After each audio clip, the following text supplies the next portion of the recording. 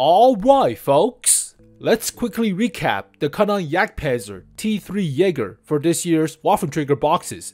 Now unfortunately, since initial debut back in May on the super test, the stats did not get changed much. It is still mediocre in terms of mobility compared to a 𝗏𝗏𝗏𝗏 prototype, and the firepower is not as high in terms of DPM or alpha damage as a Waffenträger Panzer IV, so it's the middle of a line between a medium tank and a tank destroyer, but it is based off of the Leopard 1 chassis with less armor, as well as a oscillating turret featuring a 120mm, no autoloader, and no loader for the crew, so only a 3-man crew for this vehicle. Hard to train your radio operator or loaders for the Jagdpanzer line or Waffenträger line, but it is more mobile per se than a Ferdinand or Jagdtiger in that terms, but it's still not as fast as an actual medium tank. So premium tier 9 makes more credits and bonds. Only a crew of 3, lacks a loader, lacks a radio operator, so no situational awareness for the view range or intuition for the shells. 120mm single shot. DPM wise, not the greatest. It's about the same as a 𝗏𝗏𝗏𝗏 prototype. It has a quick aim time, very good accuracy, 7 degrees gun depression, but it's a pseudo turret, only 30 degrees per side. So it's like the Grille 15 in a sense. Unfortunate, but traverse is alright. Penetration is decent, but not the craziest. At 420 alpha, blaze it. But in terms of the actual firepower, it's okay. It's the most accurate per se out of a standard gun, but don't shoot this gun while moving. So compare this to a 128, yes, it's more accurate, but it has less alpha damage than the likes of the Waffenträger Panzer IV with the 128, not the 150. So as you can see, 600 less DPM.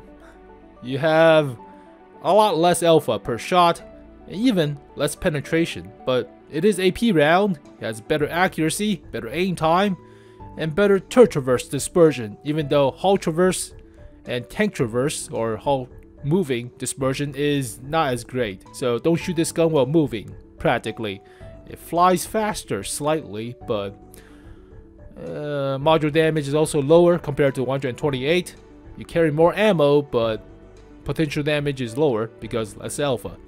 So in terms of firepower, doesn't really hold up to a Waffenträger Panzer IV. It is faster though, so that's a nice thing compared to the Panzer IV Waffenträger, but this thing has no armor. 30 at the hull front, 40 at the turret front, and 30 all around for the hull. There's no armor whatsoever. I mean, you could bounce a few stray shots if they hit at an angle on the upper plate, like a 90mm on the upper plate. Not really. It's still likely overmatched for most caliber at high tier. There's a mantlet armor somewhere. You could troll a few shots by the mantlet eating the shot, but highly unlikely. So this thing is very prone to high explosives and squash heads. Yeah, no armor to talk about. Not really. So mobility wise, it's about the same mobility as a Waffenträger Panzer IV, just a little bit faster in terms of top speed. Has the same terrain resistance as a Waffenträger Panzer IV, slightly better horsepower per ton ratio, but better top speed. So this thing is slightly more mobile than a Waffenträger Panzer IV, but nowhere near a 𝗏𝗏𝗏𝗏 prototype. It's not even fast enough. So compared to a 𝗏𝗏𝗏𝗏 prototype, 20 less kilometers per hour top speed with worse terrain resistance and about the same DPM. Better accuracy, better aim time, not as good dispersion while moving, but better for turret traverse dispersion.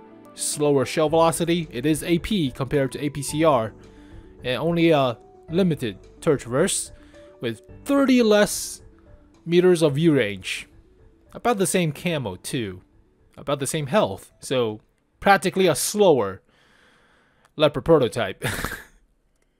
Otherwise, it's okay of a medium tank. If this thing would have a autoloader, then that would be a lot better, like a 3-round or 4-round 120mm as a tank destroyer. But no, It's the same category as a 𝗧𝗜𝗜𝗜 compared to a Scorpion G.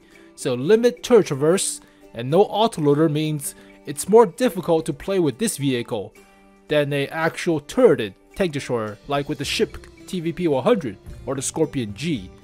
So basically for this vehicle you will want a rammer similar to the Waffenträger Panzer IV.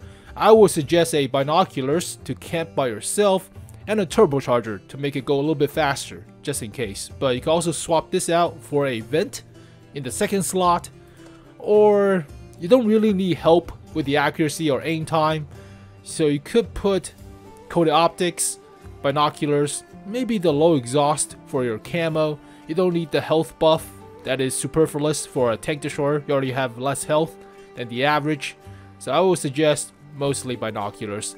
Camo net and binoculars are really for camping, and for today's maps, all corridor maps without actual shooting valleys or shooting galleries, kind of difficult, but still I would recommend a binocular setup with the turbocharger and rammer.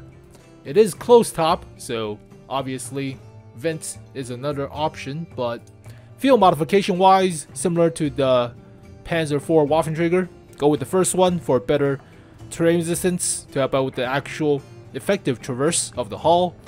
Better accuracy and aim time, both are superfluous, so go with better accuracy. It already has good enough aim time too, so better accuracy doesn't really hurt. Now, camo after shooting or view range, both are not really that great, but after shooting camo is already garbage, only 2% to 1%, so might as well go with better view range. This one is just useless. Concealment after firing is very situational, only applied to something like a E25 with the rapid firing small caliber gun per se. And finally, DPM or aim circle size. Now granted, the DPM buff from this thing doesn't really help that much, so it is about 200 for the Waffenträger Panzer IV, but what if you miss your shot? So you should not really miss your shot unless you're moving and shooting while moving. So I would suggest more DPM to help out with the lower DPM than the average. But overall, originally I rated this vehicle at 4 out of 10. So yeah, APCR, it is slower and better accuracy than the Leopard prototype, but a hell of a lot slower. Lower horsepower per ton ratio, less health, pseudo turret. Now, the original comparison to why a Waffenträger off E100 is better than the AMX 𝗏𝗏𝗏 is because the turret, you can actually aim the gun and quickly readjust, whereas the 𝗏𝗏𝗏, you have to turn around and move the actual hull. It's the same comparison between a Scorpion G and the 𝗧𝗜𝗜𝗜𝗏. So with the limited traverse of those pseudo turrets of a tank destroyer, so tier 8, and we can compare the 𝗧𝗜𝗜𝗏𝗏. It's a pseudo turret. Yes, it has the same alpha. Yes, it's punchy and better camo than the the Scorpion G, but the Scorpion G is faster with a fully traversable turret. So this vehicle is more popular than the 𝗧𝗜𝗜𝗏𝗏. Same goes with the original Waffenträger off E100 compared to the AMX 𝗏𝗏𝗏. You cannot move the vehicle around that quickly for the autoloader. So that is the main downside of a pseudo turret, but for the KJPZ TIII Jäger, still a 4 out of 10. It's not good crew trainer. It doesn't do that much damage. It is not the fastest or the stealthiest of camos, so it is also brittle, susceptible to high explosive rounds and artillery shells, and that's practically it. So it is a premium, which is nice, but overall seems pretty mediocre to sub-mediocre. Yep, might as well play with Leopard prototype. Well, there we go, folks. A quick recap of the KJPZ TIII Jäger for this year's Waffenträger boxes. So good luck to your rolls. Maybe you get double or copies and you get the gold compensation, but surprisingly the gold compensation for this vehicle is not as high as the T54 heavy tank. It is only 11,300, so about the same as a tier 8 premium heavy tank, whereas the tier 9 premiums usually have a higher cost, right? About 13,000, maybe 14,000 per se, but hopefully you get the higher ones compared to a 6,700 for the Fox. That is kind of low, but it's a good vehicle. Still kind of low though in terms of gold cost. It's actually pretty good if you buy it straight up. Well, there we go, folks. As always, thank you guys for watching this video. Hopefully you guys enjoyed it. I'll see you guys next time. Peace.